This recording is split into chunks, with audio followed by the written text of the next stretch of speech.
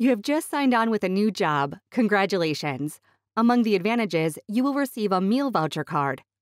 Great. The delicious meals from the local restaurant are yours, but you have no idea how much is on it. And your employer doesn't know how to answer you and refers you to the company that issued the card.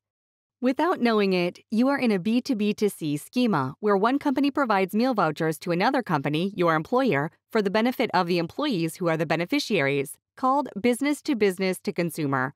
In other words, business transactions to companies for their employees or customers.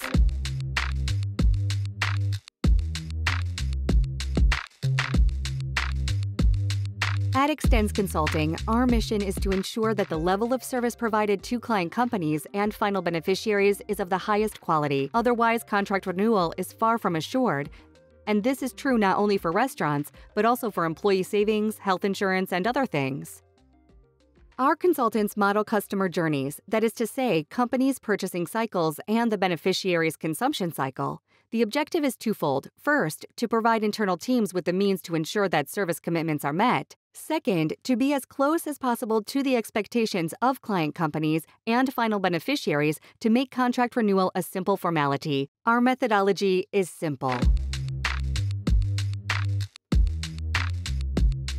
To be in participatory immersion with the operational staff to deploy a spirit of service throughout the value chain, producing relational performance indicators and leading decision-making committees on the prioritization of responses to customer needs. There is always a consultant when it comes to doing better alternatively.